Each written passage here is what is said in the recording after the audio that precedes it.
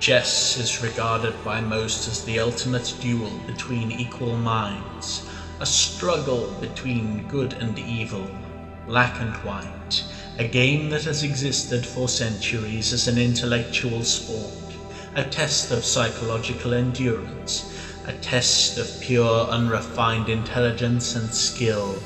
The players move, armies clash and pieces die.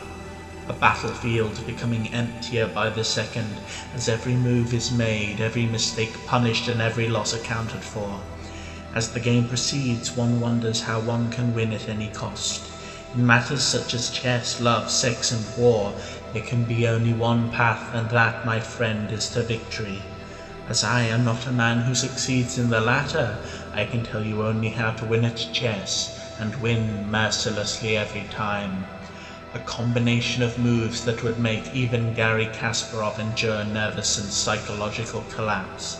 I give you, ladies and gentlemen, the ultimate checkmate.